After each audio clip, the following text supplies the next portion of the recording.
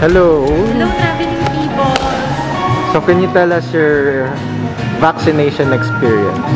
Yeah, my vaccination experience. Actually, it was wonderful. Wonderful. Yeah, actually, they are very organized here at Resorts World Manila. And then, with regards to the effects, so far I haven't experienced any side effects. So, yeah, I feel normal right now. I feel comfortable. And actually, yung pamamanhid on the... English. The numbness. The numbness on the area where they actually give you a shot or a shot. I feel, yeah, just normal. So Any tips? That's it? Any tips? I think before you go to a vaccine shot, you should sleep 8 hours and eat well. Because that's actually the preparation that I did, to be honest. And also, pray that, yeah, there will be no side effects that will happen after the vaccination. So, yeah, we just have to pray because, you know, we cannot control anything. It's only God who can actually see and control things. So, where are we heading next? Where are we going to eat? So, right now, since actually there are no, you know, restaurant open here, right? For dining or alfresco. So we have decided to just go directly to PITX, so that we will be, you know, we will be able to wait for the bus. Yeah, to wait for the bus at 2:30 because that's actually the time slot for the, I think, second to the last trip going to the. So let's go. Let's go.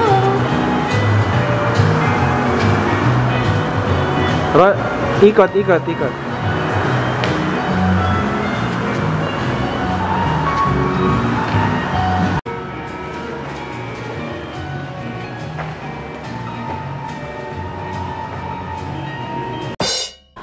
Hi there, traveling people. So we're back here in Manila, here in Tambo, Barangay Tambo, and we're here since around 1 p.m. So first thing that we did is go to Quiapo to have our picture frames, to have our paintings framed. And then after that, we're supposed to visit as well the Quiapo Church, but it's still closed because of the current quarantine situation here in Metro Manila.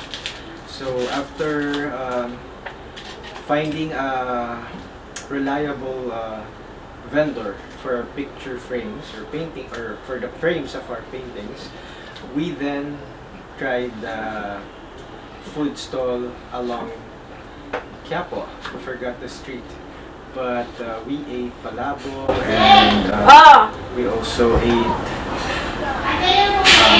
Nandito! Apa! Mama, paano buksan yung kalan? So we'll bring it late. Paano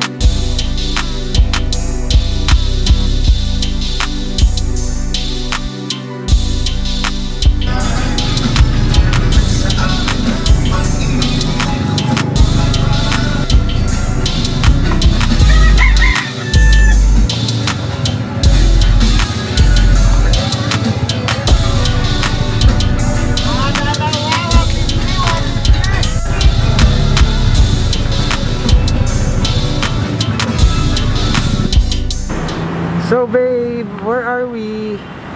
Babe.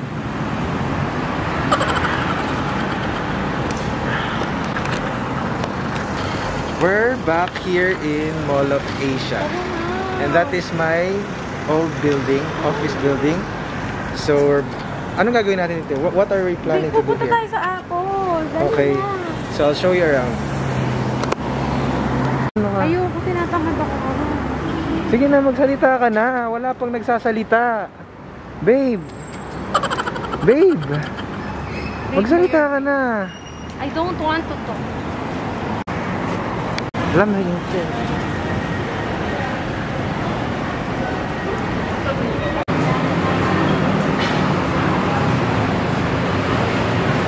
Yeah, so we already bought our milk tea. The cocoa milk tea. And the happy lemon tea.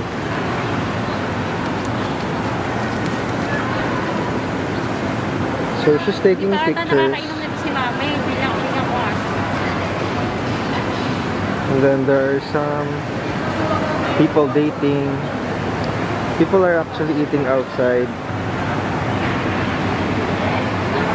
because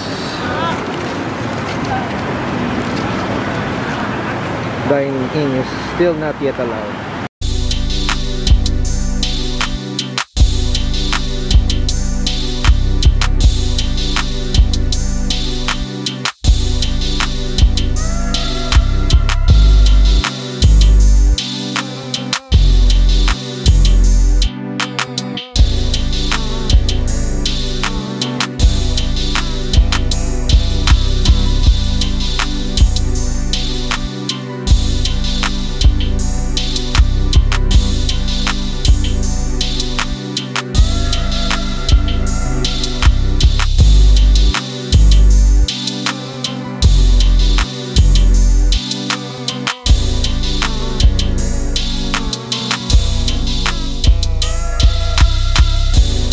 Kasi ipopost ko sa ano. Yeah. Ito sa'yo. Sarap, parang ang bango ng kanin nyo. Sir, tingin ka? Yan yung... Wag, nakaganto ko. Okay lang yan. Tapos ipopost na yan sa YouTube. So we're eating.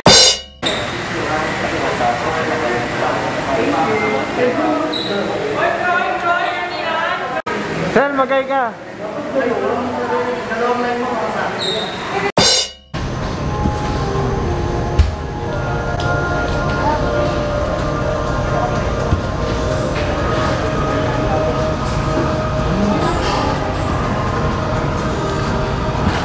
Hi there, traveling peoples! Na-miss nyo ba ako?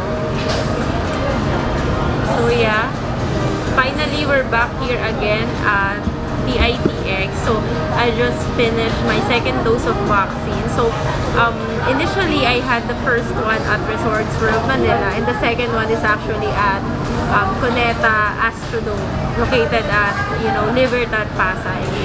So it was actually how can I say this?